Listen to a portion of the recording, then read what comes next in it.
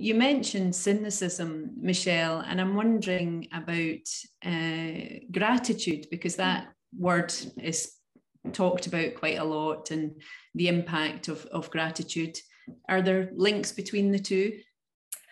Absolutely. I think if we can frame this as training the muscle of our attention, gratitude is a way of framing our, those neural pathways, or, where is our attention at, to things that are actually okay in life. We are naturally predisposed to think of the negative, to be aware of the negative, because that keeps us safe. So we shouldn't feel bad about that.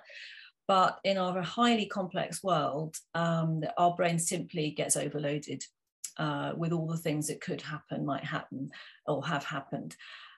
So simply bringing to our attention 5 things that have gone well for us in a day can be a highly effective way of combating some of that cynicism. And there's some very strong research to back that up, actually. So, as an individual, just keeping a gratitude diary. If you're having a meal with your family or loved ones, what went well today? You can ask that question. What good thing did you do today? So you're sort of focusing that attention on the what's okay stuff.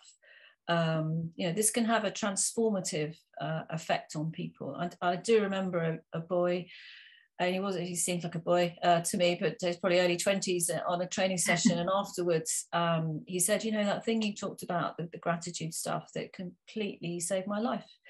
I was in a very dark place about a year ago, and my counsellor said to me, just keep that gratitude diary. And he said, on my way here today, I saw a bird land on a tree, and I thought, that's great, that goes in my gratitude box. Now I need to only find 4.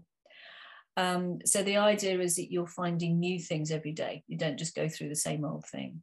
So it's very powerful, this. And I think as a manager or a leader, we can start leading the way in this. So we're not always relentlessly looking at a task orientation. What have we got to do? What do we need to achieve?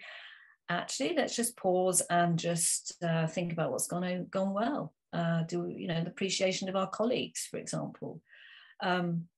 So I think there's an awful lot that we can do around that gratitude piece that can help combat burnout, but also prevent it from happening in the workplace, because of course burnout is something very closely associated to overwhelm in the workplace rather than outside of the work. Yes. And it's, when you're talking about it there, it feels like it would be quite contagious and bring its own energy and grow. Yeah, absolutely. We are emotionally contagious. We catch the emotions of others like we catch a cold. So said Daniel Goleman, chap who developed the ideas around emotional intelligence. And so it sort of builds that energy. You're absolutely right. It just builds that energy between us of positivity and optimism. So yeah, that's a good point.